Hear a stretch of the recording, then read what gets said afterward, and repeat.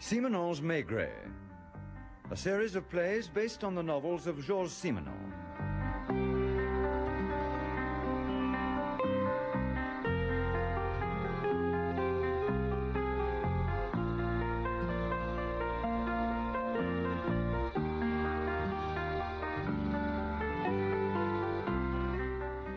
With Maurice Denham as Jules Maigret and Michael Gough as Georges Simenon.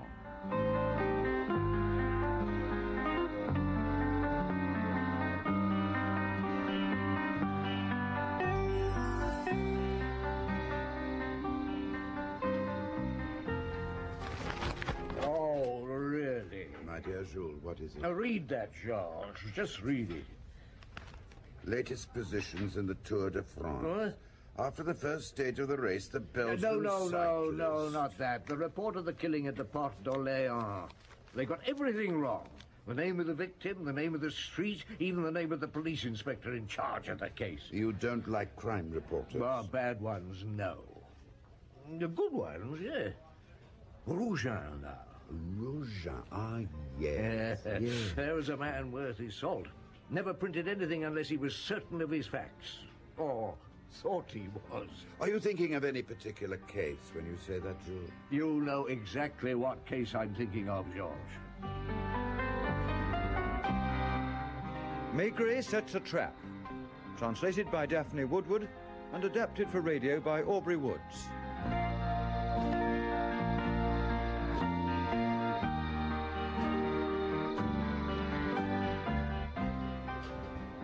Rougein. Now, he was the reporter who scooped the story of the Montmartre killings. Yes, and deserved to. It was a sweltering hot August, if you remember, and most of the reporters preferred to stay in the Brasserie Dauphine rather than hang around the Quai des Orfèvres.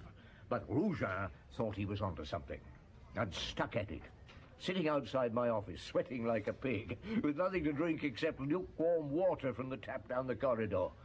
But at least he was there when Lapointe came to see me. When he brought in... Suspect number one. With Lapointe's jacket over his head to hide him from anyone who might be curious. Well, that was about 4 o'clock in the afternoon. Rougein was straight onto him. Who is he, Inspector? I'm sorry, I'm not at liberty to say. Oh, come off it, Lapointe. Where does he come from? Where did you pick him up? It's far too hot to be bothered with your questions, Rougein. Ask Chief Inspector Maigret. Ah, so that's where you're taking him. Thank you. Is he a suspect? As I said before, I don't know. How many murders have there been in Montmartre? Or 5 over the course of 6 months. All women, all stabbed to death. All of them had their clothes torn methodically. All of them had superficial lacerations. Nothing stolen? No. Well, it must have been about 11 o'clock at night when I finally sent poor Lapointe and the other chap, still with Lapointe's coat over his head, off in a car. But when I left the office, there was Rougein, still waiting, still sweating, refusing to let up while he thought there was a story around. Ah, evening, Chief Inspector. Are you still here, Rougein? Who was it? Who? The chap with Lapointe. Sorry, I can't help you. Try again tomorrow. It may be cooler then. Will you make a statement tomorrow? I don't know. Has he got something to do with the Montmartre killings? No. Sorry. No statement. Thank you, Chief Inspector. Good night.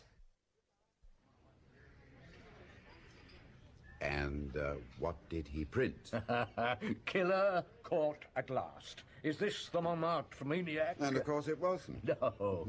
He was a delightful fellow called Maigret. I needed a man whose description would be as unimpressive as possible and whose face wouldn't be known to the public or the press. I was setting a trap for the real killer, and I needed bait. What gave you the idea in the first place? Well, the previous evening, Madame Maigret and I had been out to dinner with Raoul Pardnon and his wife. And afterwards, I was talking with a fellow guest, Professor Tissot, who was the director of the mental hospital in the Rue Cabanis. Ah, yes. He was a very interesting, intelligent man. Doesn't your responsibility frighten you sometimes, Chief Inspector? You're referring to the Montmartre killings? Yes. I wouldn't like to be in your place, with the public getting panic-stricken, newspapers doing nothing to reassure them, and high-placed persons with their own ideas of what you ought to do, all cancelling each other out. That is the correct picture, I take it. Yes, it is.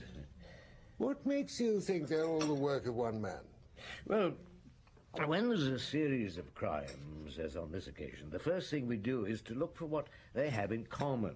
Such as? Well, the time, for one thing. Now, in this case, the first attack took place at 8 o'clock in the evening, and it was February, so it was dark by then. Now, the crime on March the 3rd was committed a quarter of an hour later, and so on, until the last one in July, which took place a few minutes before 10 o'clock. Now, obviously, the murderer waits for darkness and then attacks. What about the dates? Ah, well, I've gone over them time and time again. First of all, people talked about the full moon. Oh, they always blame the moon when they can't think of anything else. Do you? As a doctor? No. As a man? I don't know. Ah. In any case, only one of the attacks took place when the moon was full. And there were no other common factors, not on any particular day of the week, nor during any particular part of the month.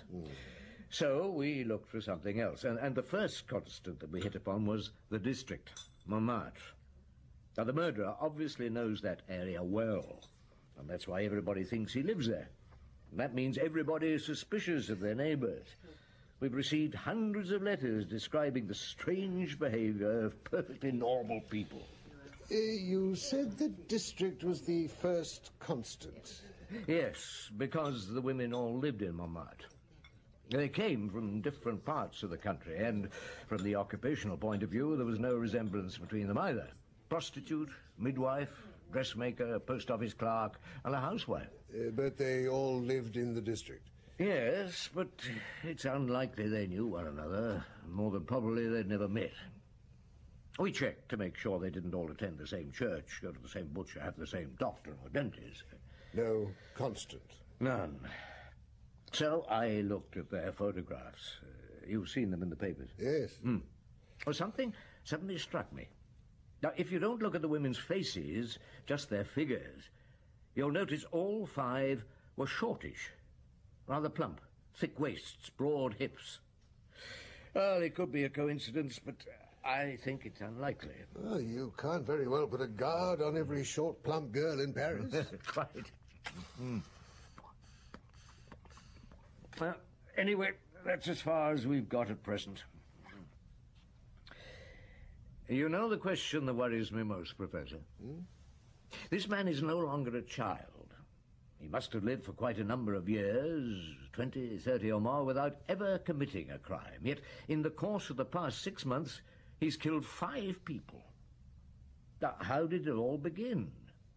Why did he suddenly change from a harmless citizen into a dangerous maniac? You know, Monsieur Maigret, a lot of lunatics or semi-lunatics are sent to me after they've committed crimes, and in nearly all of them I found a conscious or unconscious desire to assert themselves.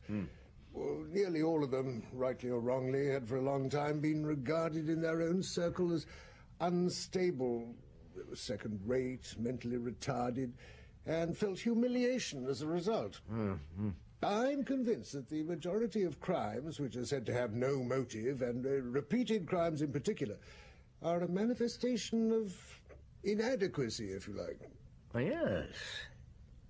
Yes, that fits in with something I've noticed over the years. No? Well, if criminals didn't sooner or later feel the need to boast of what they'd done, there wouldn't be nearly so many of them in prison. It's a form of vanity, isn't it? Huh? Oh, I don't mean to say they give themselves away on purpose, but nearly always, as one crime follows another, they take fewer precautions, as though they were defying the police, defying fate. Right. Some have admitted it came as a relief to them when they were finally arrested. Yes. Tell me, Professor Tissot, what would happen if someone else were arrested and took the place of our killer? As it were, usurping what he regards as his fame. Well, your killer would have a feeling of frustration. And might kill again? Almost certainly. Professor, you've given me an idea. The man's pride in the crimes he has committed may be our best chance of catching him. Inspector's room, Lucas speaking. Yes, that's right. What division are you from? Ah, yes. You're to cover the Rue Colincourt from the Place Clichy to the metro station. Dress as inconspicuously as possible and carry a gun. You've met the policewomen who are acting as decoys in that area? Good. Good. Well, just remember, they're to be protected at all costs. You're on duty from 8 o'clock, but we're not expecting anything before dark. Good luck. Well, that's the last of them. How many does that make? 174 plainclothes officers, 20 short, fat policewomen acting as decoys. God knows how many were standing by, and all on the off chance that our pet murderer might decide to have another go tonight. Yeah. So, now it's over to you, Janvier. I shall just sit here as befits an officer of my age and position, while you and the rest of the youngsters dash up and down Montmartre trying to look like civilians. Let's hope you catch him. You sound doubtful. Never count your chickens, Lapointe. Where's your beat? Oh, I'm with the chief inspector in a patrol car. No, teacher's pet. Now look, Janvier. All right. Still don't see how the chief can be sure this man will attack one of the policewomen, or that he'll attack anyone at all. Well, his theory is that now all the papers have said we've caught the murderer, the real chap will be so furious he'll kill someone else, just to prove he's still on the loose. Well, it's a long shot, but it just might work. Pretty risky, long shot. What happens if the man succeeds? Right, come on, Lapointe. Let's get started. Off you go, Janvier, and good luck. Got your gun? Yes, sir. Look out for the shop, Lucas. Lapointe. Okay, Chief. Good luck, Chief.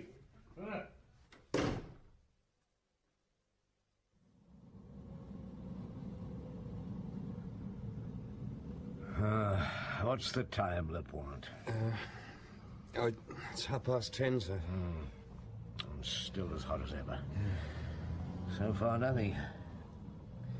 Back to the Place du Tertre, driver, and then follow the same route again. Very good, sir. And when we get up there, Lapointe, go into one of the cafes and telephone Lucas. See if he has anything to report. Right, sir.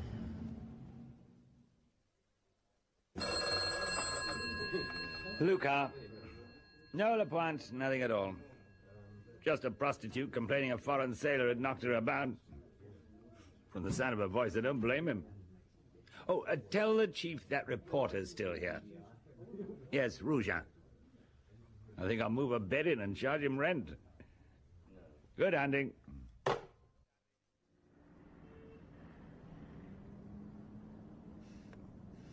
What's the time now, driver? 4 minutes to 11, sir. He's probably not even in Paris. Probably on holiday. By the sea. Brittany. Cooler than it is here. Why did I start all this? No reason, just intuition. And talking to Professor Tissot. And conceit. So sure I was right. So many people risking their lives. And the man with a knife. 11 o'clock. It's been dark for practically an hour. Nothing will happen. Just as well, perhaps. Well, there's no news, sir. Thank you, Lapointe. Off we go, driver. Same route, sir? Yeah. No, wait. Switch that engine off. Where's that coming from? Far side of the square. Down towards the Avenue Junot. Step on it, driver. Right, sir.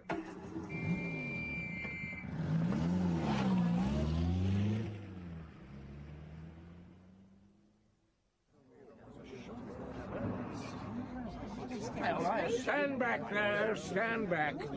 Now, you're the one who was attacked? Yes, Chief Inspector. Name? Policeman Jusserand. Ah, at least it was one of us. Are you hurt? No, sir. I'm all right. I'm just a bit shaken, that's all. What happened? Well, he came at me and I just couldn't hold him, I'm sorry. Oh, it doesn't matter. They'll catch him. He can't get far. I've got this, sir. Oh, what is it? It's a button. I must have torn it off his coat when I was struggling with him.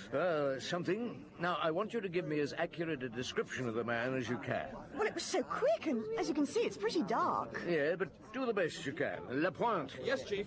Listen carefully to this policewoman's description of the man and get it circulated as quickly as possible to everyone in the area. Yes, sir. And then, policewoman Jousseron, I'll take you back in my car to the Quai des Orfèvres. Maigret. Janvier here, sir. Yeah? The chase is still going on. They've surrounded a good part of the district. I'm in a cafe on the Place Constantin Pequeur, and as I got here, I'm practically certain I saw the fellow running down the steps opposite. Well, you weren't able to catch up with him? No, sir. I got after him as fast as I could, but he had too much of a lead on me. Well, why didn't you shoot?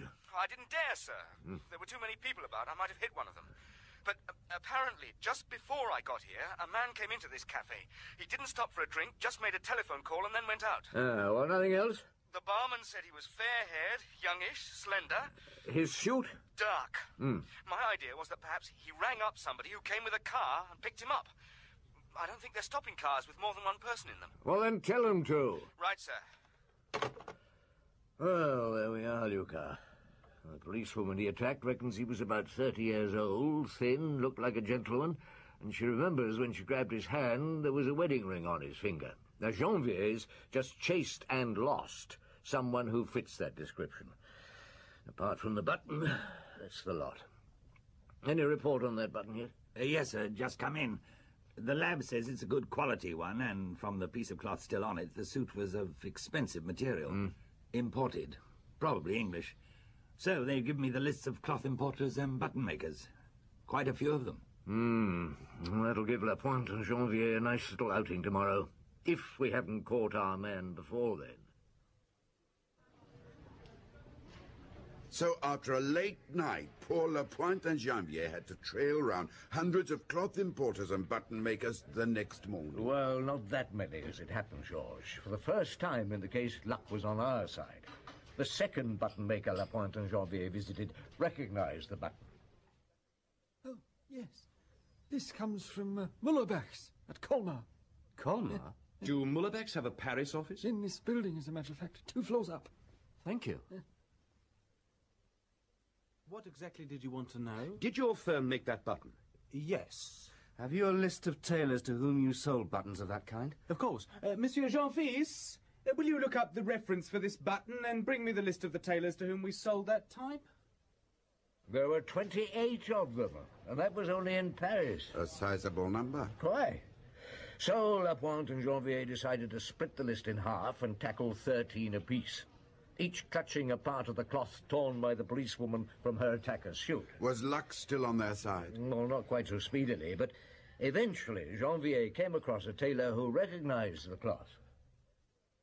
Yes, this is one of our materials. Why, do you want a suit? No, but I would like a list of the customers for whom you've made a suit in this material.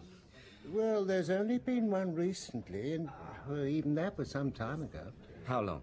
It was last autumn. You remember the customer? Oh, yes, indeed. I made the suit for him myself. Who was it? Monsieur Monsin, Marcel Monsin, a very nice gentleman.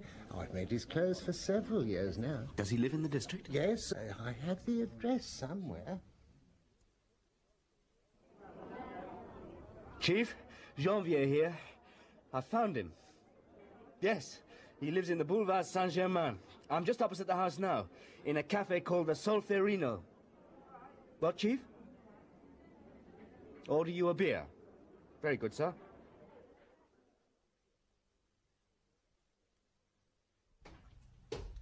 Oh, thank you for the beer, Janvier. Not at all, Chief. And congratulations on finding him. You're always supposing it isn't one of the other customers on one of the other tailor's books. Monsin seems to be the only one in this area. Yeah, where the murders took place. Yeah. Well, we'll soon know. Yes? Is Monsieur Monsin at home? I don't know. If you wait a moment, I'll go and ask Madame. What is it, Odile? 2 gentlemen who wish to speak to Monsieur, Madame. Yes? Is your husband in, Madame? Yes. But he's asleep. I must ask you to wake him. May I ask who you are? Judicial Police. I'm Chief Inspector Maigret. This is Inspector Janvier. You'd better come in. Thank you, madame.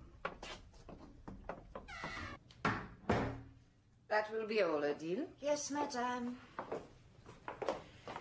This way. Thank you, madame.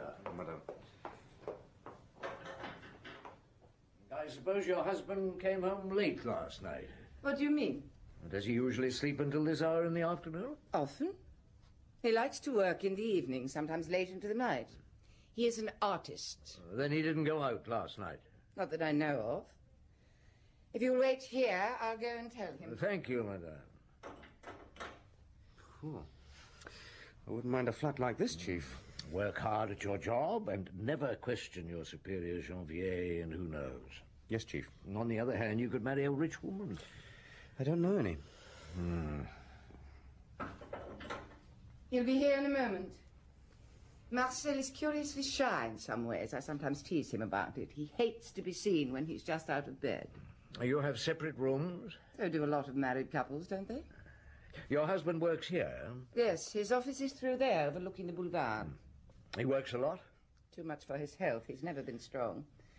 We should have been on holiday in the mountains now. We always go at this time of the year. But he's accepted a commission that will prevent us taking any holiday at all. Ah, here he is.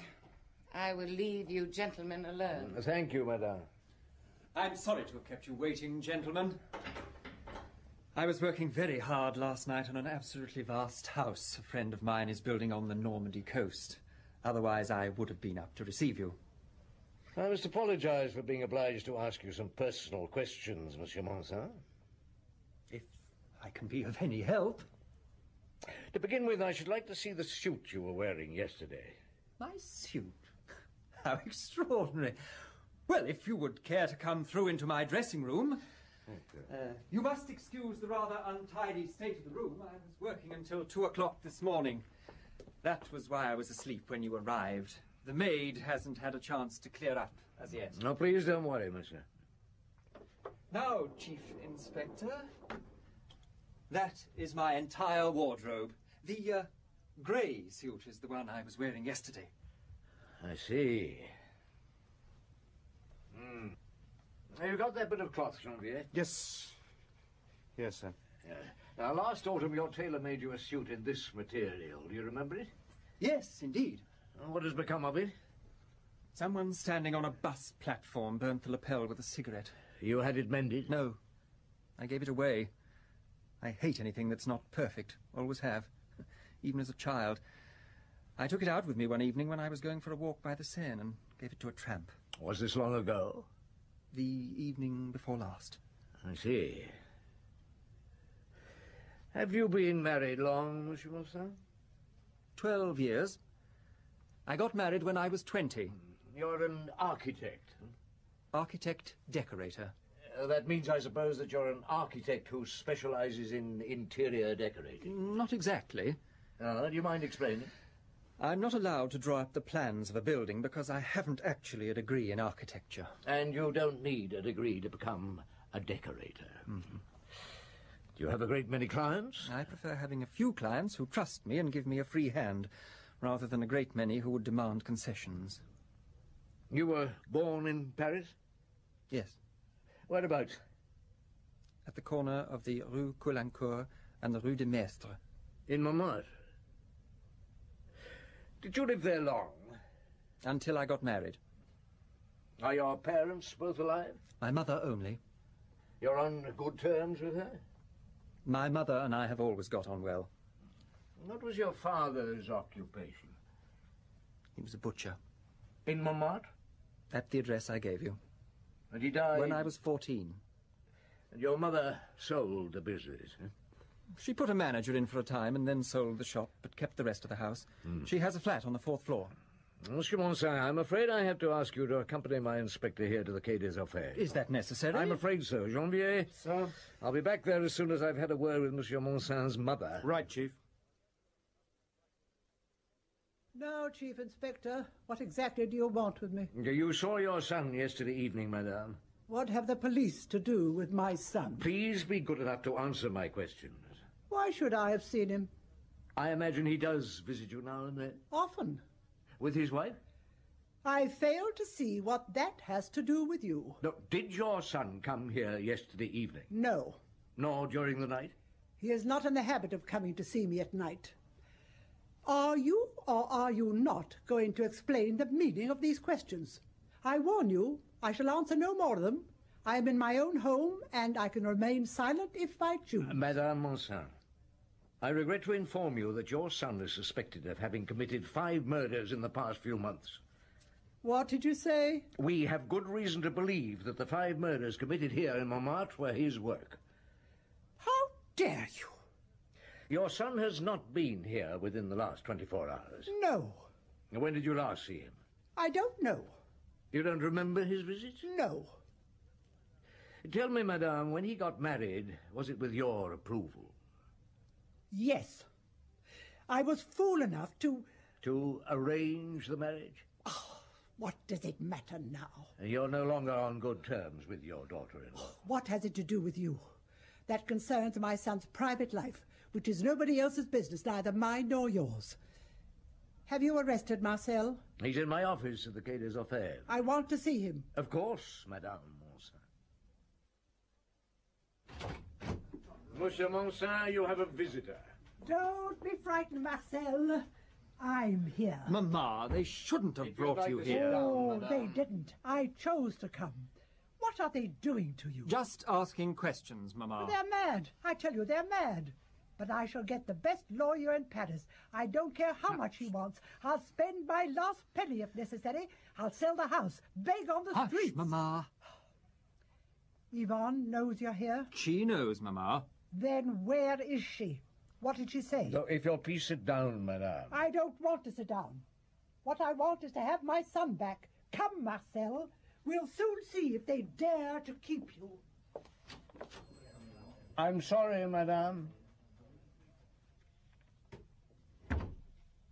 So, you're arresting him? I'm keeping him at the disposal of the law. Now, will you be good enough to sit down and answer a few questions? I shall answer nothing. Don't be afraid, Marcel. I shall take care of you.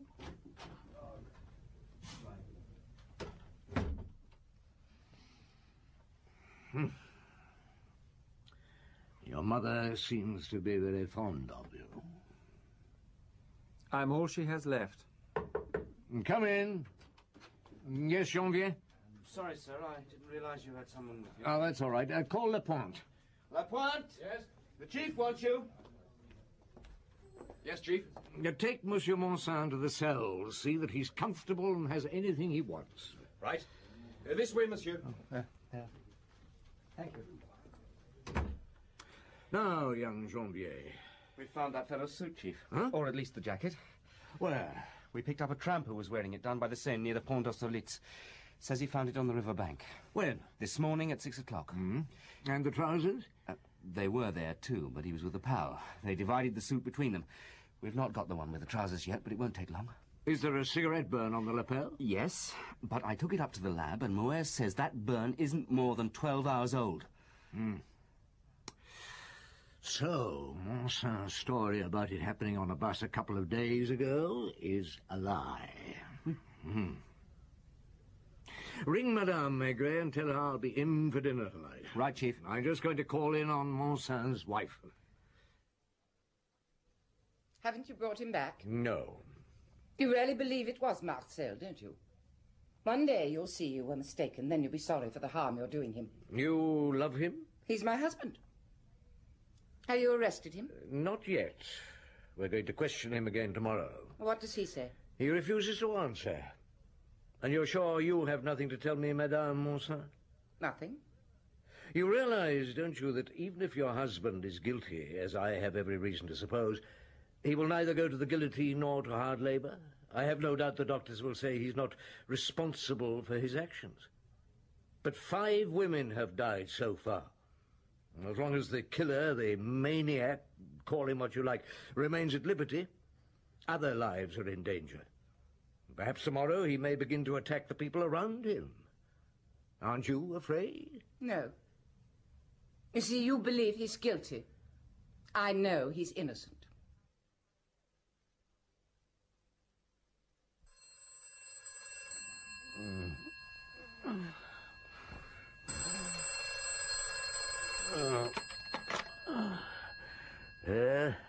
Is that you, Chief?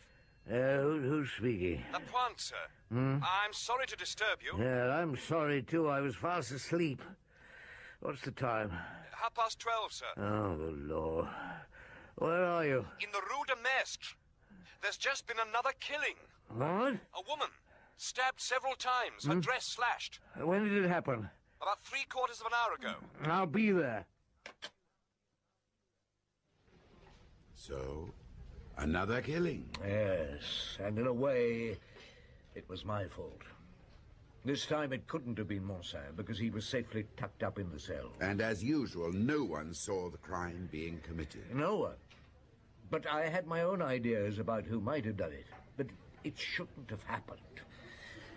Anyway, I made certain arrangements and was in early at the Quai des Orfèvres the next morning. Are they here? Yes, Chief. We put them both in the interrogation room. Did the sparks fly? They just took one look at each other, sat down and shut up.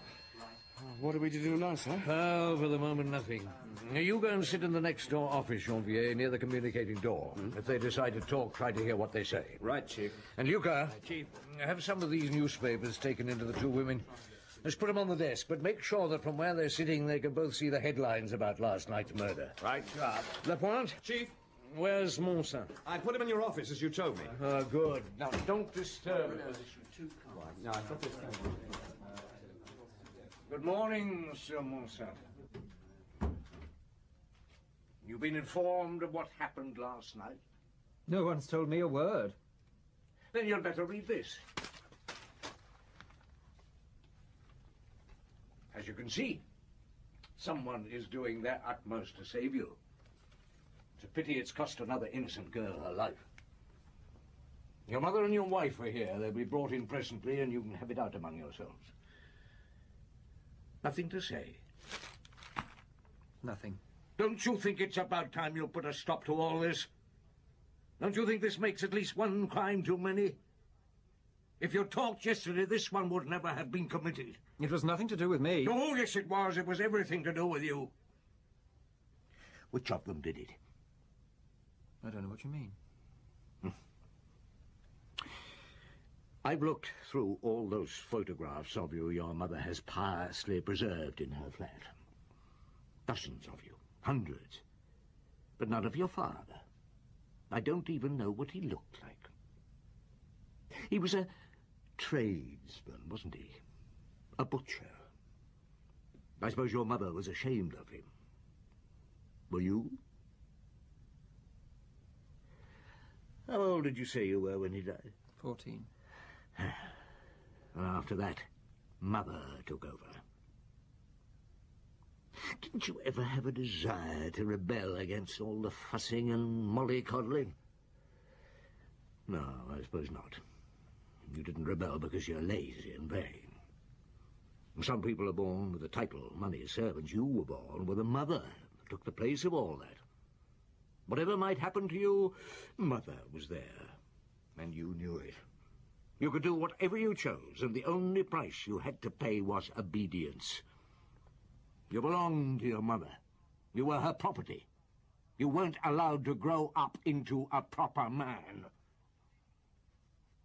Why did she marry you off at the age of 20?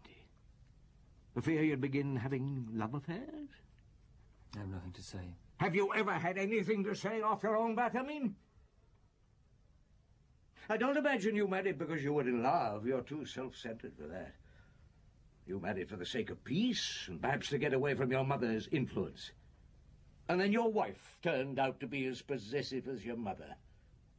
Why didn't you rebel against her? Both of them were preventing you from being a man.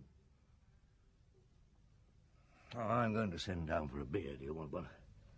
I don't drink. Oh, of course not. How many times have you wanted to kill them? I don't mean the poor girls you've been attacking in the street. I mean your mother and your wife. You were the prisoner of them both, weren't you? They fed you, looked after you, spoiled you, but at the same time they owned you. You were their creature, their property, something they fought over. So, How could you assert yourself? Not in your profession. You were an amateur. No one took you seriously, that's clear enough. So how were you to assert yourself? You had to do something outstanding, something everybody would talk about, something to make you feel superior to the common herd. You couldn't kill the two of them, although I imagine you'd have liked to, because that would have been too dangerous. The search would automatically have led to you, and in any case there would have been no one left to back you up, flatter you, encourage you. But it was them, the domineering females, you resented. So it was females you turned on, in the street, in the dark, and then tore their clothes afterwards to prove what a man you were. You didn't rape them, of course. You weren't man enough for that.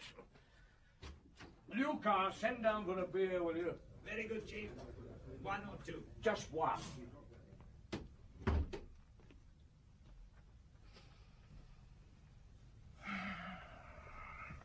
You know, Monsieur, I shall remember you all my life. Never before in the whole of my career has a case bothered me so much. When you were arrested yesterday, neither of those women thought you were innocent, and one of them decided to save you. If it was your mother, she had only a few steps to go to get to the Rue de Maistre. If it was your wife, it means that, on the assumption that we would release you, she was prepared to spend the rest of her life married to a killer.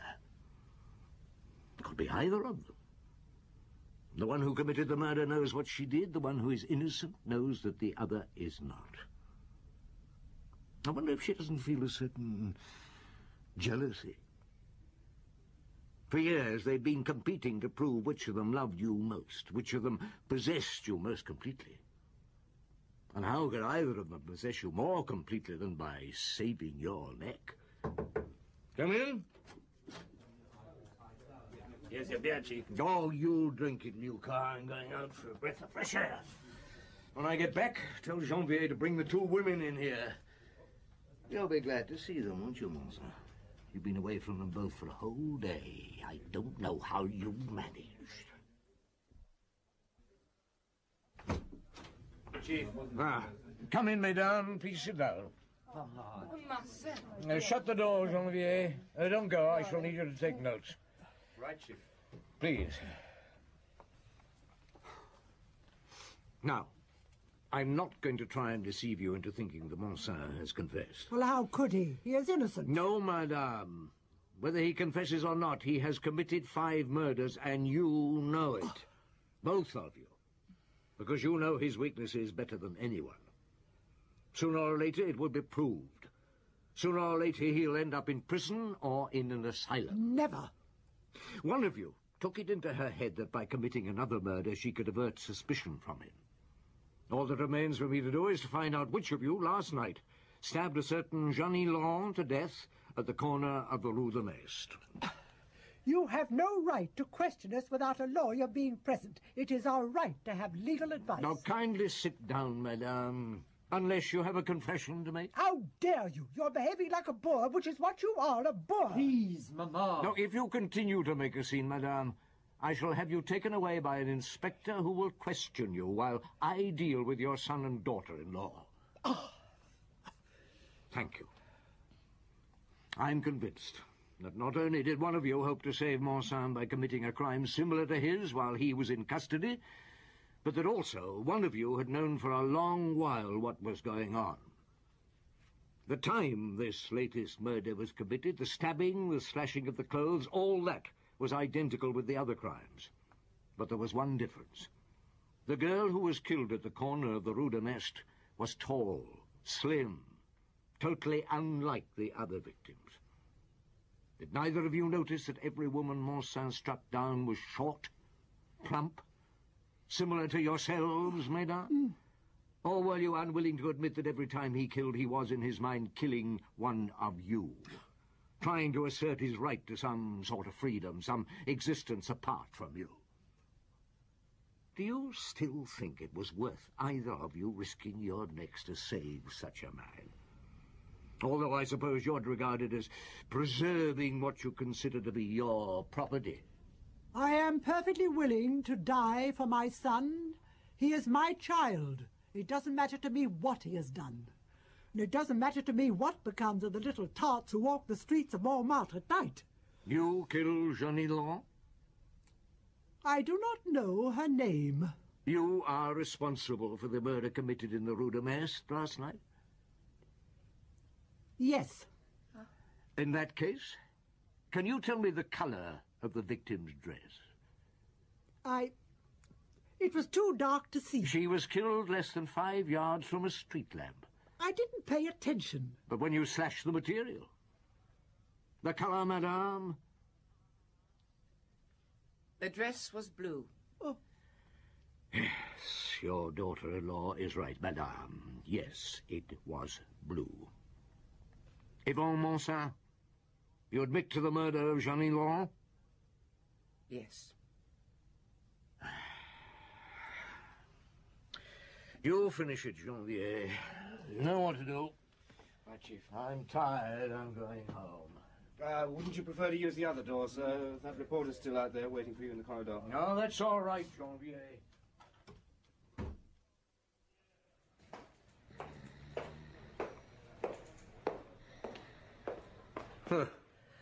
Rougeon. Rougeon, wake up. What? Oh, I'm sorry, I must have dropped off. Yes, I think you must. I didn't get much sleep last night. No, this corridor isn't the most comfortable of places. Any statement, Chief Inspector? Oh, why not? Let's go down to the Brasserie Dauphine, Rougeon. The chairs are softer, the beer's cold, and I can tell you all about it in comfort. And that was how Rougeon scooped the story. Yes, I should have waited, of course, given an official release to all the papers at the same time, but after all, Rougeon was there, and I was tired. I'm not surprised. I don't think I've ever been so tired. After I talked to him, I went home, lay down on the bed, and slept. Woke about 6 that evening, and took my wife to the pictures. To escape, relax. In a way. I just felt I wanted to rub shoulders with a few human beings again. Convince myself there were 1 or 2 still left.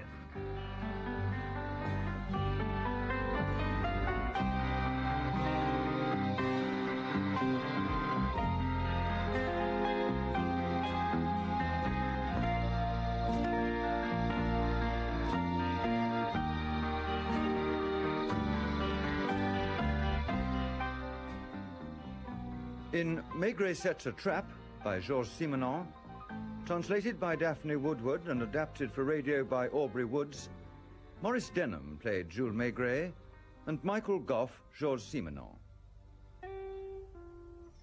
Lucas was Brian Haynes, Lapointe John Rye, and Janvier Sean Barrett.